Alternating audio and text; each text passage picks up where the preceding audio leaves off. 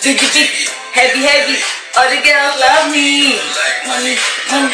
Hey, hey, hey. All eyes on me. Machiavelli, girl, you come spinning, yeah, yeah. Do it too for the on lucky, yeah, hey. What? Hey. That's what they call me. Fella Versace. Hey, Fella Versace. Fella Versace, yeah, yeah. Yeah, yeah.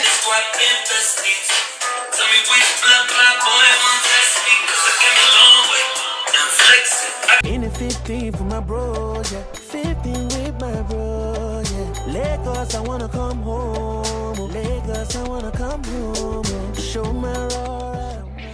Hi guys, and welcome back to my channel. It's your girl Zara Beauty in the yeah, and I am back with another video. Yes, bitch. Yes, bitch. Okay, like I'm looking scrumptious on the leisures, my long hair. You know what I mean? Like, oh my gosh. Don't you guys like this look? I feel like it's really nice, you know, with a pop of color, like green underneath. I finally secured my wig, yet, guys, because this wig was just Tony on you. So I had to secure it down, you know what I mean? Anyway, guys, welcome back to my channel. Today we're going to be talking about BKCHAT. I'm not going to really be doing a long ass review, just going to be like a quick one. And basically, I was hoping to do this BKCHAT reviews like for every episode, so that to give you guys, you know, the rundown of what happened if you're not able to, you know, pay the 99p that it takes to watch it. Apparently now they're saying that you can watch the whole thing for $7.99, but then like, the whole episode you can subscribe to watch it for $7.99, but you only have access to it for 2 hours. We can all agree that the BKCHAT marketing strategy is a fail. A big fail, epic fail, failure of all proportions. Like, whoever thought about this was, like I said in my last video, clearly only looking at the subscribers from the monetary perspective. They're not looking at longevity, they're not looking at their base, they don't do market research into who are the people that are majority watching them. You know, even though you're no longer on YouTube, you're moving it over to another website. At the end of the day, you have to realize the views, even from the torrent website, because I finally got a torrent website, even the views from that one is reducing. You don't even have any hype around it, because before, when they drop an episode, at least there's some hype, you know, around the episode and stuff. But now it's like, okay, I don't even know when they drop anymore. Like, I just see a video, I have to go and check to see if they dropped anything. So I really hope this is not the rise and fall of BKCHAT. I hope this is not the end. I hope that, you know, this actually works out for them, because I love what they're trying to do, and honestly it is very interesting. BKCHAT Uncensored is actually very interesting. You can see that there was a lot of money that went into production. You can see that they did a lot, but it just sucks that they didn't do a lot of market research to know who their followers are, and to find out if they're going to be as, you know, loyal enough to start paying all that money. If you told me I'm paying $7.99, you know, for the whole series and to have access to it, that's fine. You know, that's fine. Like, I don't mind that. But if you're telling me I only have access to it for 2 hours, like, what the fuck? What do you think this is? Do you think you just come here and swipe with us and we just pay whatever money you ask us to pay like that? Does it make sense to you, my brother? Auntie, I know you're an Igbo boy. I'm see you want Igbo. But you gotta be smart with this talk, man. You can't. This is something you could leverage and be making hundreds of thousands from it if you did your marketing strategy in a more strategic way. Ask experts. Don't ask your friends. Don't ask people you know. Go to the experts. See the people that have done it well and see what made them successful. Like, there were so many things you could have done. YouTube Premium, anything, bro. But now, well, whatever. Anyway, we're here for the review. So one thing I found out in this BKCHAT, honestly, was the fact that, like, there was just too much nudity. There was too much nudity. I was like, okay, I understand you guys are trying to do a reality TV show, but even Love and Hip Hop doesn't show this much body, this much flesh. Like, I understand you guys are like, yes, we're big boys now, we're on our own platform now, we don't need you motherfucking YouTube, we can show nudity if we want. But it's like, it's not necessary nudity. It's something you could crop off. I know you guys want to do, oh, we're there every time reality show, but it was too much. Like, I seen it and I was like, we could have done without this. We could have edited this out. This was not necessary. You should have told them to wear some clothes. It was just nasty. I didn't like it. It was just nasty. I just felt some type of way. I was like y'all are doing the most right now. I understand y'all are trying to move from, you know, small time YouTube debate show to reality TV, Love and Hip Hop. I hope One Network picks you up, which is great. but at the same time, we don't need all that nudity. I wasn't appreciative, and it was mostly the girls that were nude. That's one thing I found out. It was like, I mean, the guys, you can't really do much. You can't go around with their pee-pee all around the place. You can't go around with your penis hanging around. But like, just the fact that, I don't know, it just irked me. There was just something about it that irked me. I was just like, this is not necessary. We can do without this. You know, why? But that was one thing in this episode that really pissed me off. I also like the fact that Wumi Bello checked Riva, honestly, because Riva, I felt like she was just talking shit. Riva, sometimes that girl, she can be sensible. Sometimes it looks like she smoked a Jegunle weed. Like she smoked baby weed. Like, you know what you know what I mean? Like she just looked like she smoked one stupid thing, one synthetic weed that just fucking with her brain cells.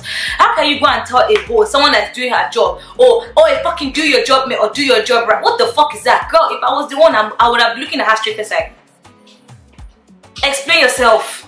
Explain yourself, because I'm not understanding. She was just going on. The girl was telling her, look, I don't appreciate the fact that, you know, you said that kind of nonsense to me. I understand that as a host and whatever, I'm meant to be nice and get along with everybody, but there's a level of professionalism. That was not professional. That was Riva's way of trying to see what this girl can do, and that's honestly what I felt. Because if it was me, I'd have looked at you up and down like, bitch, you said what? You said the fuck what? I'm not telling you to fucking fix your hair, fix your face. I'm not telling you to do nothing like that. So can you let me do my shit? Like, now I felt the girl's annoyance. It's like, really, like, I like the fact that she kept calm and she didn't say anything there. That's the level of professionalism. And obviously, you know, that's what you expect from someone that is not a part of the cast member. You don't want unnecessary drama. I like the fact that she didn't, you know, talk about it in front of everybody.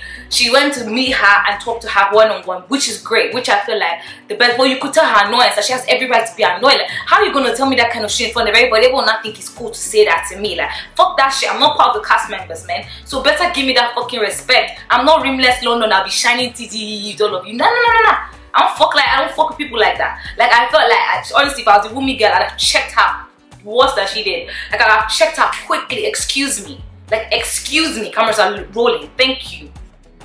Anyways, I think the other episode, I think episode 2, it wasn't really like crazy. Episode 2, I think what really happened there was that like Esther cooked food, and I think she was really trying new. She cooked food and she was telling you to come and eat, and then she started talking nonsense and trying to bring back, oh, you will say something about me, you always have my name, mama, while the girl was eating the food. And you're also telling the girl to eat food you're not eating. The girl go fear, as a Nigerian girl where she be, and they chop, you know they chop. Now lie, we both no go chop. We go look at each other like this. No be me we go die, no be me we go die. And I just felt like, as usual, Chioma with her nasty attitude, that Chioma girl is like, I'm just like, I don't know how you guys are managing this girl, that she's just getting more annoying. It seemed like she took the advice that I said last time, that she was not even relevant and nobody really heard her voice, and the fact that she wasn't really there for season 2, I mean season 3 or whatever season it was, and then she came out wanting to do the most. That's basically what I felt was going on. Like, she's just there to try and do the most, and I'm just like, God, this is not necessary. All this gra, my ends, like, take it down a couple notches, boo. Like this is not wherever it is you come from. Like, calm down. Everybody's on the chill level. Yeah, what's all the, I don't know, she just give me this, just you all know how I feel about Chioma. It's not today, it's not yesterday. Like, girl just irritating. Every time I think that she's normal, she just come and just spark. Her head will just spark. Like, I beg. Lucas, is it just me, or Lucas is actually making sense this season? Like, I was thinking about it, and I was like, whoa, this guy has actually not done anything really stupid since he came to the house. Like, he's been really calm, really funny. Like, I'm just like, okay, Lulu, okay, Mr. Fast and Furious, okay, bro, I see you trying to gain that love from the crowd. Like, honestly, have you guys noticed that he hasn't done anything, you know, out of the ordinary? He hasn't tried. Even in the debates, he's been cool-headed. He hasn't really been stupid. Yeah, like, you can tell that sometimes he flares up, but he hasn't really been like, you know, gra, like, you know, how we know Lucas to be, which is great. So this episode, they also brought back Honey. Honestly, I can't even remember anything about Honey. I don't know what the beef was. I don't know anything, but everybody was not happy about it. And especially Esther. Esther was like, something has to be done. Apparently she and Honey have like the past or whatever. And I remember Honey went on some other person's show to talk shit about BKCHAT though. So I don't know why they were really invite her, but I guess it adds drama. But I don't know, the girl just gives me this slow vibe. Like, she's kind of slow. Like, I don't, God forgive me, I'm sorry, but like, is it just me? She gives me this slow, rigmarole kind of vibe. I don't, she's just not sharp. She doesn't seem sharp. You know what I mean? I can't remember anything about her. I can't. Like, I know she was in season 1. I think I remember her one time, but that's about it. Like, I don't know jack shit about this girl, and I'm sure as hell not going back to watch shit about her. But she seemed like I said, very slow. She just does her thing, gra. And they had a task where they had to make cake, and Mark Cuban, he kind of cheated, so the team got disqualified, and Honey was the guest judge that they called to taste the cake and choose which one she prefers. And then they ended up finding out that she's staying in the house with them, and Esther, as usual, for Mrs. Overdramatic, that has problem with everybody in the house. So they say she can stay that, she can stay that. She had to go and ask cast members. I'm like, first it was Nunu. You were thinking that you cannot. Now they brought the Oga Ifus for you, and now you're screaming you cannot. Who can you now stay with? Like, who can you stay with? And then so yeah, that was something they were meant to. They finished at the end of part 1. Before the debates, like, we're trying to figure out if Esther was not going to stay with the girl, because she was saying she'll either go home, you know, or go and stay with Chioma if that is not rectified. But she's not staying with that girl. So that was something they were going to figure out, you know, before the debate. So maybe we'll see what happens in episode 4. Now for Sinead, that Sinead girl.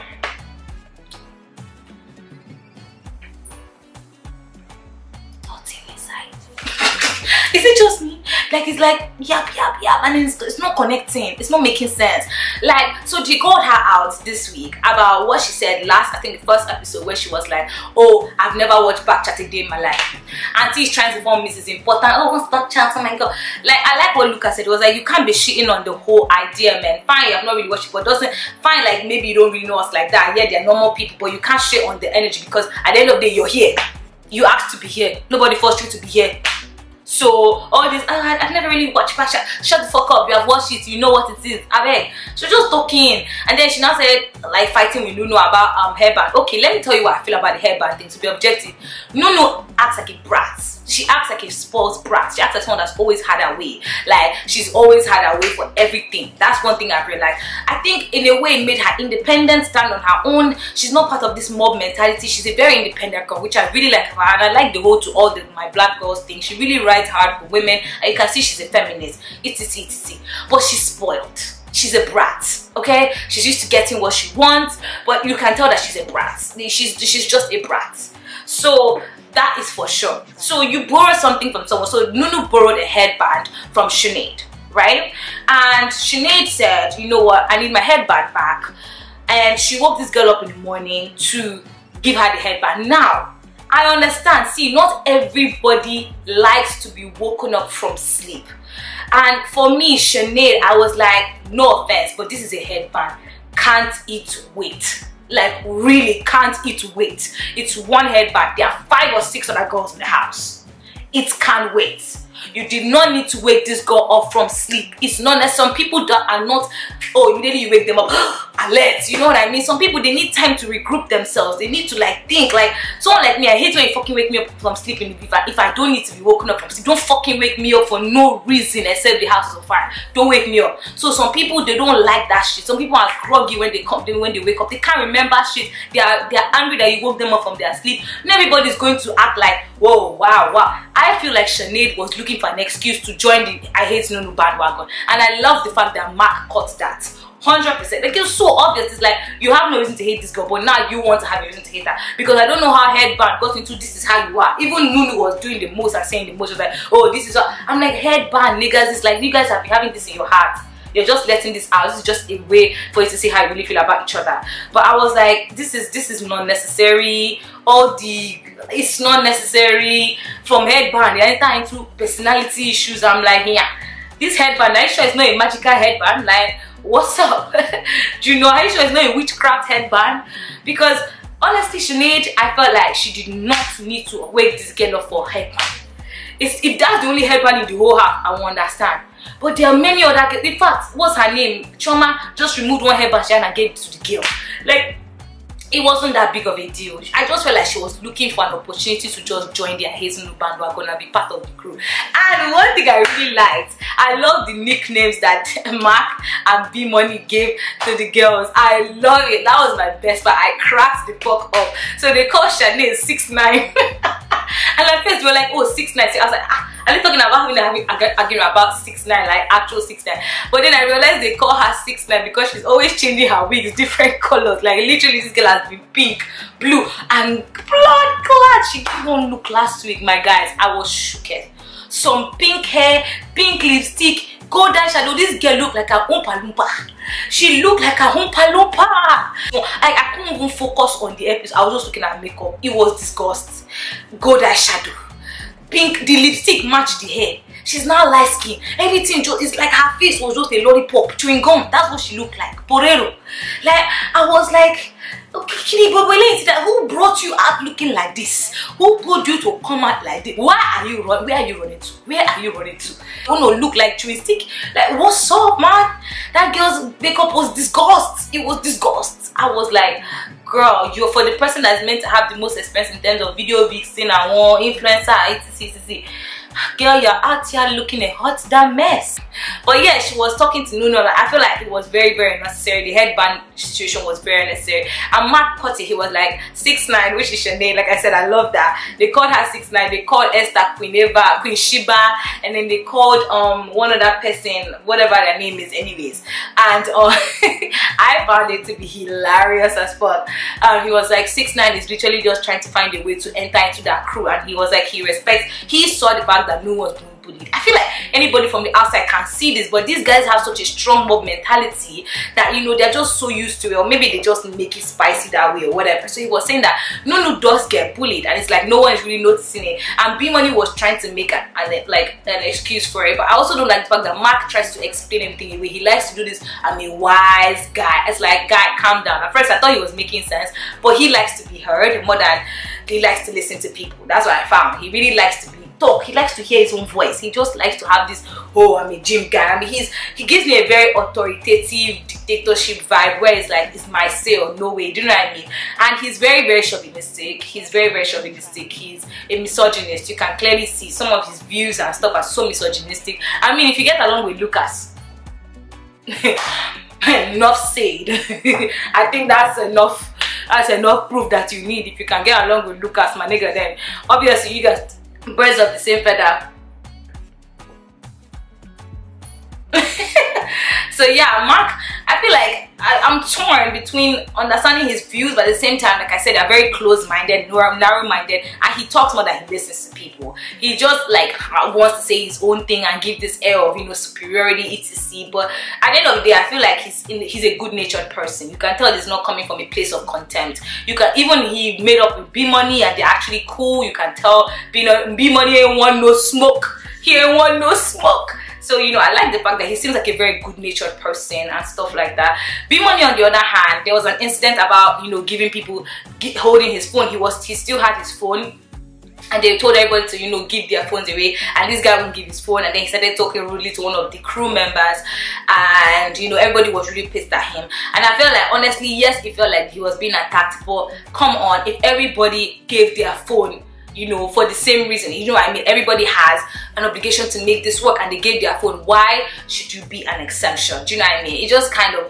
it gave up this very like careless, you know, vibe. Like, it just was rude. I understand where they're coming from. It's like, so we have to stop everything and everybody has to wait for you because you choose to be your phone. It just was very selfish, and I was starting to understand that B Money might just have some mental screws, you know, in his hair and stuff like that. And then during the debate, we found out something really spicy. The other girl, ATTILIA, the new girl I said that how he talks, she was actually a dominatrix, and she's into findom and stuff. Now that's a whole lot of topic, and maybe if you guys want me to cover it, I can talk about it. I'm actually quite well versed in, you know, you guys know me, I'm an ITK, I'm an I2know. I like to gather knowledge and information, so I do know a lot about the BDSM scene and the findom scene and all that kind of scene. So if you guys want me to make a video video explaining that and stuff like that, I can do that. But yeah, she basically was saying that she was into domination and she had slaves, and you can tell she gives up that vibe, you know, like if you're into that kind of thing, if you're not into vanilla lifestyles and you're into, like, you know, non-traditional and non-conservative ways of relationships, you can kind of tell through people's auras what they're into. Her tattoos give it away. She looks like a person that, like, a submissive man would really want to, you know, serve and stuff like that. So when she was telling the story, she was very straight-faced. She owned it, which I really appreciate. No need to lie, no need to try and paint yourself in the innocent light. She did what she did. She said what she said. My nigga made up to £55,000 in 2 years from one slave. Yes, bitch, people make money from that stuff, but it's not everybody that's cut out for that kind of life. And she said it. She's like, look, not everybody's gonna make it in this. You're either cut out for it or you're not. The same way everybody wants to be an escort or sugar baby, but y'all know it's only 1% of sugar babies that are actually successful. So it's not for everybody, period. And she was talking about it, and because the debate was, you know, on this online influencer girls or whatever, they actually resort to escorting, you know, to perpetuate this lifestyle. This is something I've talked about before on my channel. I'll link the video in the description box below about what Instagram girls really do in Dubai and all that kind of stuff, and you guys can go check it out for yourself. But you know, it was an interesting topic, but they veered right away from it. I started talking about something else, and you know, I guess maybe they couldn't say much about the topic, but then started talking about personal experience. But the debate was kind of, yeah, it didn't stick to the point. And then Esther Proko came out of nowhere because she had dominatrix. She came to, she could not just sit this one out. And Honey did not join the debates in one way for some reason. Honey wasn't part of the debate.